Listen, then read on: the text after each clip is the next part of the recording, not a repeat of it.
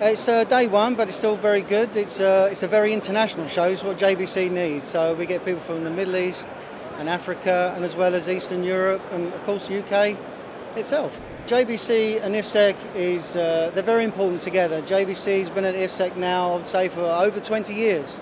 So the trend for JVC to continue at IFSEC, I can't see wavering. It certainly is our big showcase every year.